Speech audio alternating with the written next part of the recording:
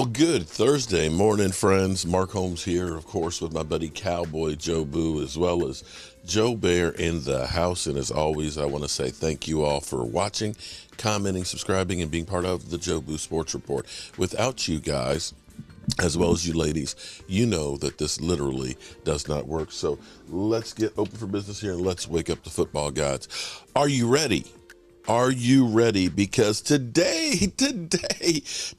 I feel like Ryan Fitzpatrick in that DraftKings commercial where he's just kind of like, it's the football season is here. It is here. Today, 10 hours, 21 minutes, and 33 seconds from now. And it's Thirsty Thursday, and we take on the New York stinking Giants. Wow. On Sunday. Can't wait. Full slate of games. We've got the Commanders versus the Cardinals at 1 o'clock as an appetizer, just a little taste, just a taste, a taste. And then at 4 o'clock, we got the Eagles trying to win the NFC again, back-to-back years, going against the New England Patriots. Another little taste. And then, of course, we know what's up. We know what's up. The Dallas Cowboys versus the New York Giants. Let's get ready to rumble. Yes. All of the offseason maneuvering, all of the offseason work, all of the OTAs, the training camp, all of this stuff, all of the Jerry Jones's Jerryisms, the Catboy Capisms, all that stuff, all of the work begins the quest for a bigger one of these. 32 teams will enter. Only one, when the dust settles, will be holding that up. Is this the year for the Dallas Cowboys to get back to the top? Those will be answered over the course of the next 22 weeks. No more Sundays without football except for the week before the Super Bowl. I just feel great. I could cry. But tonight we have the Kansas City Chiefs going against the Detroit Lions. Another little taste of football. Travis Kelce is doubtful for the game tonight. Chris Jones, he ain't signed jack. Been offered 3 years, $75 million. Of course, Bosa got 5 years, $170 million. So if you're Chris Jones, who shout out to Chris Jones for keeping his commitment to the charity event where he was serving McDonald's burgers at Ronald McDonald House, you look at, they offered me 24 and a half. Nick Bosa got,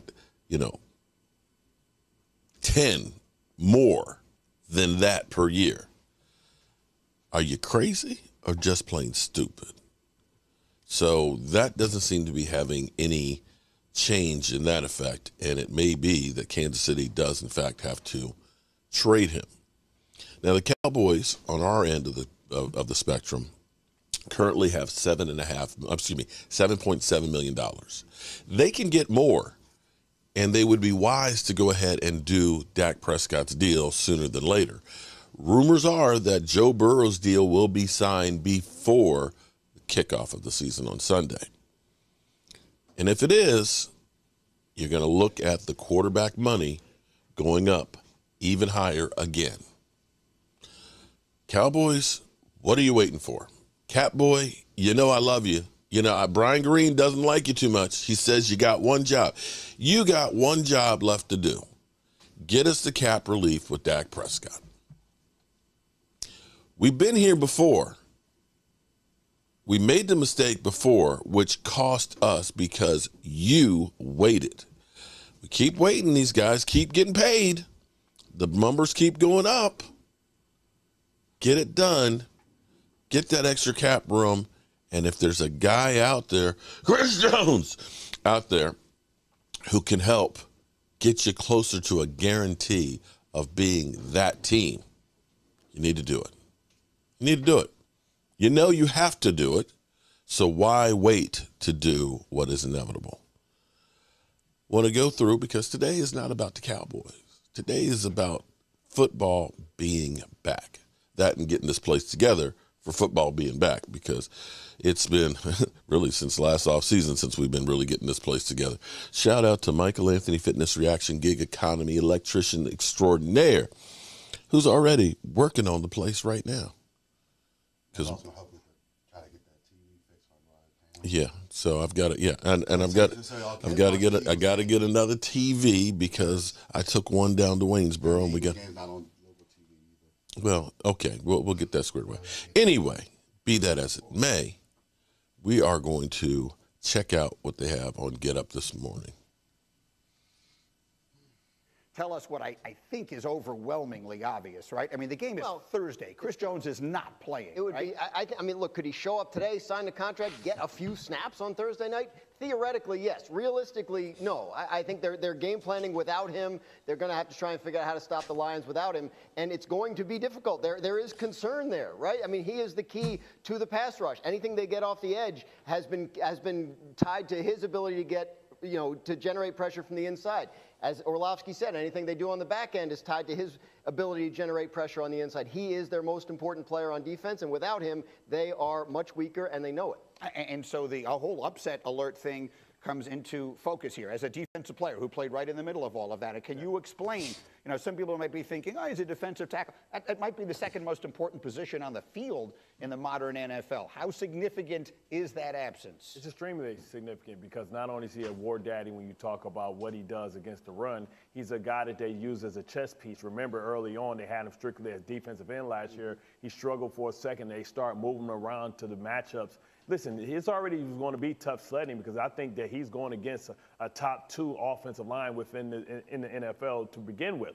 And now this is an opportunity for the Lions to play keep away from Patrick Mahomes. The best defense against Patrick Mahomes is keeping him on the sideline. And if you can sustain drives, you can win the time of possession, it continues to add more pressure on Mahomes to continue to score and try and keep pace. I know they won't have Williamson, but they still are a potent offense that, ended the season hotter than anybody in football from the offensive standpoint. Let me ask my general manager here, Mike, how is this the case? At the beginning of camp, I remember all of the reports. So they're very optimistic. They will work something out with Chris Jones, et cetera. And now here we are 2 days before the opener. How does it get to this? Yeah, Greedy, I don't want to sound unsportsmanlike here, but Kansas City made a big mistake here.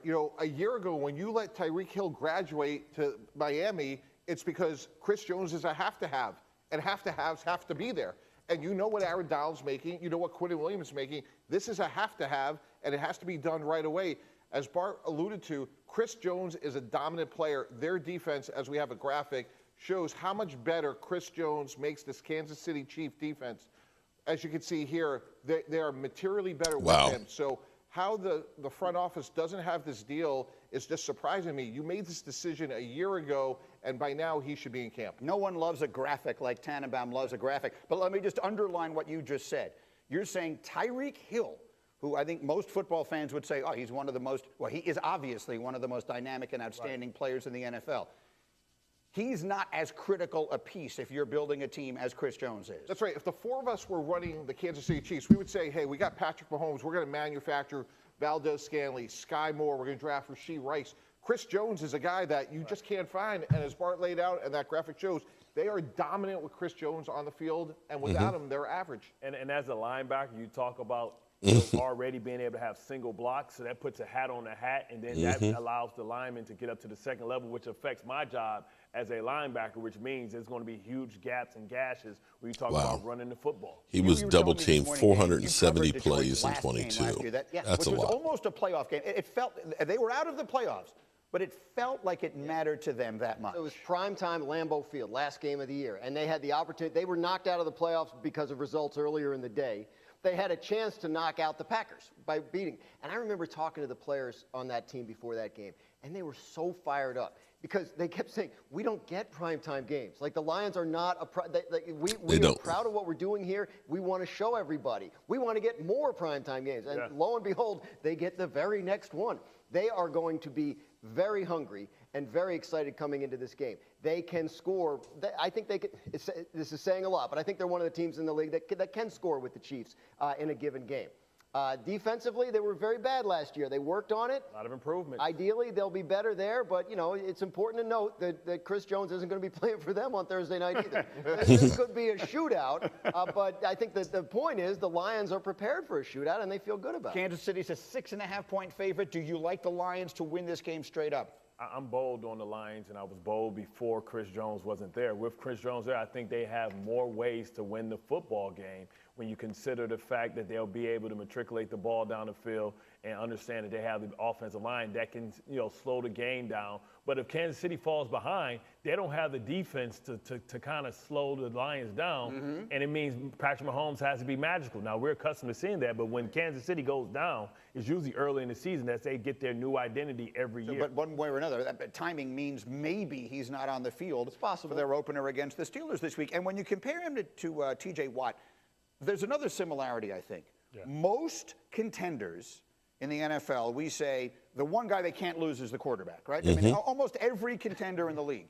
There are two teams that I think it's the other side. If we consider Pittsburgh a contender, which I sort of do, I think T.J. Watt is the player they can't afford to lose. Yeah. And in San Francisco, this is their best player. I mean, if they don't have Nick Bosa, what does it mean for Sunday? Well, he sets the table, right? So he sets the table. He also is a guy who puts pressure and allows the opposite defensive end to be able to flourish because he's going to get the one-on-one. So when you know you have a dominant pass rusher to one side, you know you can blitz the opposite side and change the math because you're going to predict that the help is going to be leaning towards him. It's like almost having Revis. It's like having Deion Sanders. Okay, we can end it right there. So he signed his deal, and he's done. So there we have it, guys. There we have it. We have a feast. We'll be live streaming the game tonight here from Joe Booth Sports Report, and hopefully everything will be good. I'm Mark Holmes, and I appreciate you. Mark Holmes here, and as always, I want to thank you all for watching, commenting, subscribing, and being part of the Joe Booth Sports Report.